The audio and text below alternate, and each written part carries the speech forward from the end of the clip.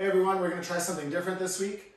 We're going to make a mobility short. This will be about 15 minutes. We're going to make a concerted effort on the hips because it's kind of the core of everything that we do as endurance athletes. We need to make the hips super strong. They need to be flexible, mobile, not tight in order to get strong. So here we go.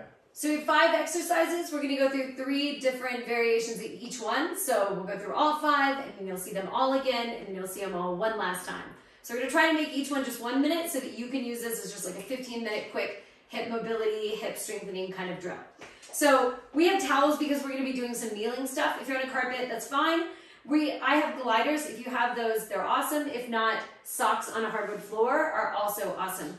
If you get gliders, they have a cushiony side that can go on the hardwood, or if you're on a carpet, you can flip them over and put the plastic down, and it's equally as slippery. Okay? So start with both knees down on the ground. So the first thing we're going to do is going to be just stretching at the hip. So just think about you're just trying to get all the cobwebs out of those areas. So start down on the knees. Just take one big step forward, lean back, drive the hips forward.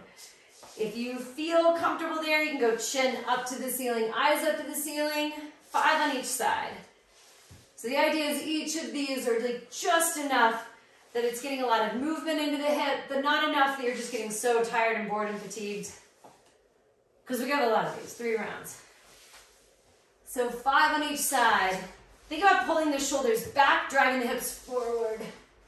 And as soon as you get to that furthest point, in the stretch, you can come back up and out of it. So notice our toes are forward and the foot's just landing forward. After that, you're going to go down into a plank. I'm going to grab the gliders. Jason has socks, so that's all cool. 1 foot on each. In a plank, you're just going to alternate. Pull one in and switch other one in. And imagine you're trying to get them to pass in that middle spot. So you're not doing one and then the other, they're just constantly moving. 10 on each side. So you should feel this in the quads. This is a good strengthening workout for the hip flexors. 10 each way, and then stand up slowly. So balancing on one leg, just take one leg forward, lift, slow on the way back down. Super simple. 10. And imagine you're keeping everything else perfectly still. I'm not leaning back to get the leg higher. Once you're done with those 10, hold the leg up as high as you comfortably can. And imagine you're pulling the knee up and then straightening out the leg. Different than just bending the knee. Instead, I'm going knee tuck, extend. Knee tuck, extend. So you can go through 10 of those. That's a big demand on the front of that hip. And you might think wow, there's so many other parts of my hip. Why are we not doing the other parts? Those are for the next rounds. Right now, we're just focusing on the front of that hip. Other side, same thing. 10 raises. Just try to show off your flexibility. A lack thereof.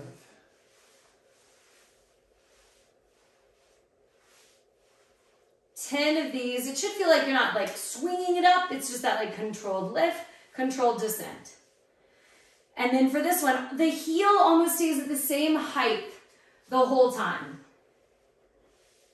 10 of these.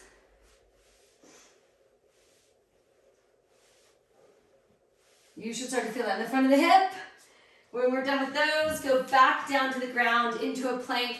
And now we're just doing both knees tucking in together at the same time. So hands down, both knees come in, both knees go out. And see if you can eliminate any pause on either end. It's just like you're like a metronome. As soon as you hit the top, you go right back to the other side.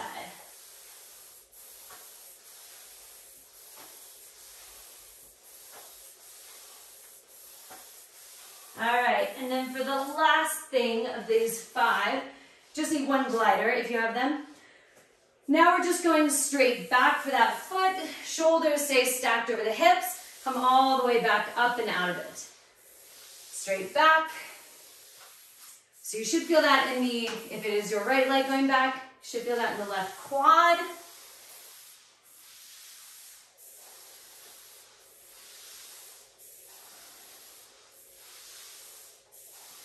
All right, and then same 10 on the other side.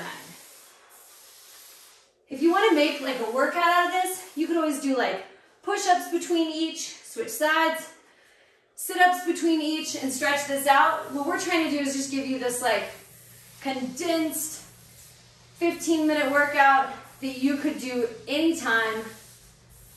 At some point, you could start to memorize these moves. They're your go-to before you have like a high-demand race, a long race where you're going to be asking a lot out of the hips.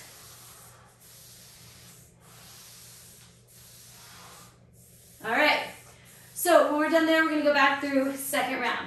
So back down onto the knees. This time, first time foot was out in front, toes forward.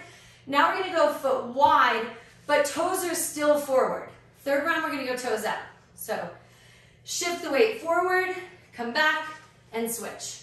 So if your knees were the center of a clock, you're going to like 1 o'clock and then 11 o'clock. So you're just adding a little shift. That third one is going to be the deepest, the most intense, because we're going to add this wider step with a rotation. So this is like a progressive move. Each progressive exercise, series of exercises, each move gets a little harder. So now we're going to go down to the plank, back to your gliders, 1 foot on each. Last time we did alternating feet coming in. Now we're going to do alternating 1 foot going out. So 1 foot on each glider. Imagine it's just like this, it's like shuffleboard. 1 foot hits the other one, 10 on each side.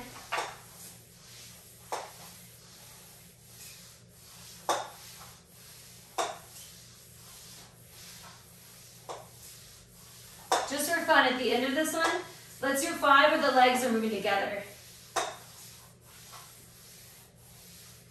So once you're done with 10 on each side, you'll end up going 5, 4, 3, 2, 1, and then stand back up. Back to those straight leg hip raises. So pick a foot to balance on, pick a foot to lift. Toes are going forward. Just raise the leg up and back down. So now you should feel like, oh yeah, remember when I was complaining about the front of my hip hurting? Now it's the side. Just kind of like working our way around. 10 of these, toes are pointed forward. That's important because we're trying to just move on that frontal plane. That plane that would cut your front half from your back half. And then hold it up as high as it feels comfortable. Tuck the knee in and extend the leg back out.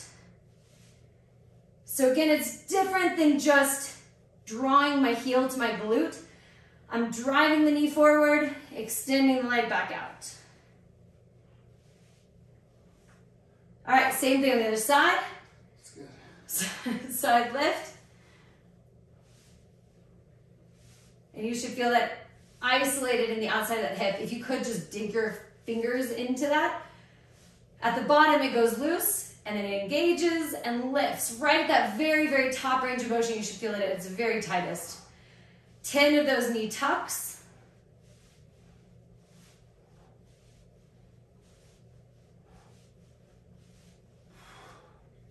All right, and then back down to a plank. So this time we're gonna do knees tuck in, go out wide, and back around. So if you were doing like a breaststroke, it's the same kind of move. So knee tuck first. Arms out, think tuck the knees in, out, and around. 10 of these.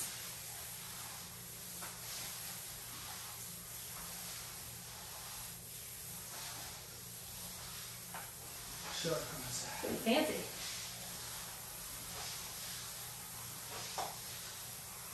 All right. Then stand back up. You only need 1 glider if you're using those. So now we're going out to the side. So we're not leaning away from the foot. Instead, I'm just doing this squat. Reach the leg out to the side. Put some weight into that leg and pull it in slowly. You'll feel the difference. If I leave all the weight in this leg, I can just pull it in, and I wasted this opportunity to hit the hip adductor. So take the foot out wide, put some weight into it, almost like you're trying to like push down on it and pull it in.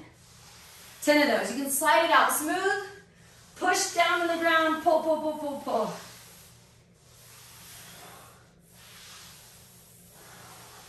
Again, you should be able to feel that inner thigh engage. If you're able to like kind of dig the thumb into that, it's loose here, and then boom, gets really tight as you start pulling it in. It's a hard muscle to hit. We don't often pull things like this. We move things like this or push them out. So it's a good opportunity to hit that muscle. So make sure, you can totally cheat on this one. It's not worth it.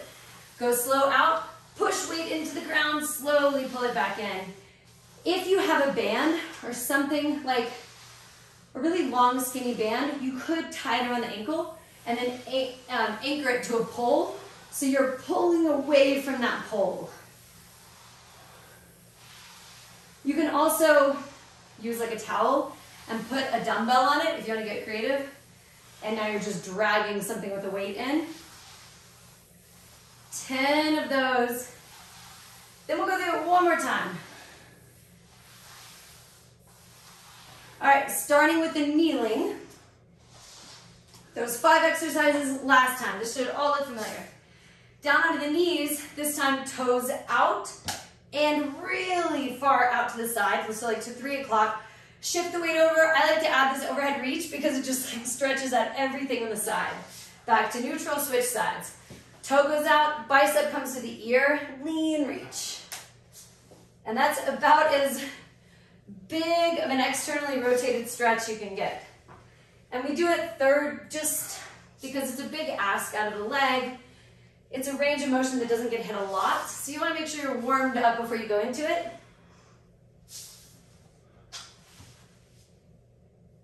And then last one. Is that 5 on your side? You think I can count? Okay, back to the planks.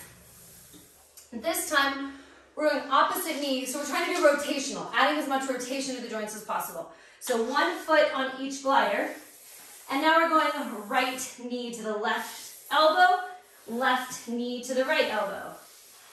If you can take that leg out further, go for it. So try knee to the elbow. That's super simple. Try extending that leg out, as long as you bring that glider back in.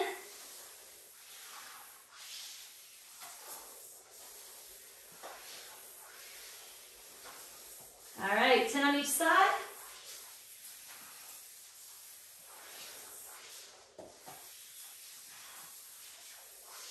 When we're done there, stand up slowly, straight leg raise. Now it's going to the back. So we're trying to hit this posterior chain. You could get that leg up really high if you lean forward, not the goal. Keep the upper half of the body still. You could even do this up against a wall if you wanted to like totally make sure you don't lean too far forward. 10. This is a good one too if you like dig your thumb into that glute. It just fires. It gets really hard at the top and then it gets loose at the bottom. And then from there, hold it as high as you feel comfortable. Imagine you're just like doing this like donkey kick. You're trying to just like kick a flat foot behind you. You should feel like the hamstrings firing this whole time. 10. Same thing on the other side, straight leg raise.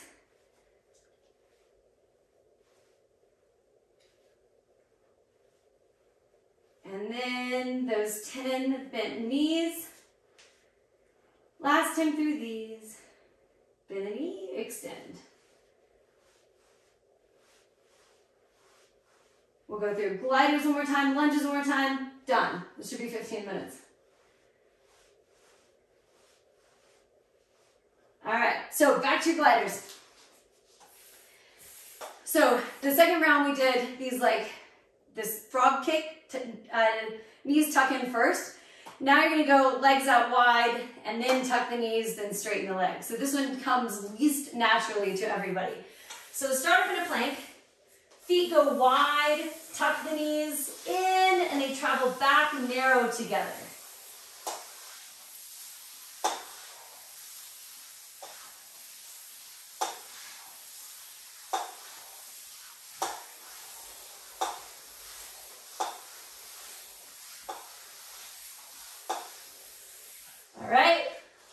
Thing. You just need one glider if you're using them. Put it under the foot that's going to be moving. Now we're going to do this big curtsy lunge. So we're asking this standing hip to have this big, big rotation in it. by sending the free leg back and making the pelvis twist on top of the femur. So the femur's not going anywhere, but the pelvis is going to move on it. So pull that right leg around. Imagine you're trying to get that right hip down to the ground, and then come back up to neutral. The right hip is not getting anywhere close to the ground, but that's generally where you're trying to send it. If you feel like you want to make these harder, you can always take a weight and just hold it straight out in front of you. It's not only asking a bit out of the arms, but it's providing a counterbalance so that you can move deeper into the movement. So in some ways it makes it easier because it helps you get back up out of it, but in a lot of ways it makes it harder because you're just going much further down. Last thing, I should have shed one of these long sleeve layers before I started. It is like 50 degrees outside in July.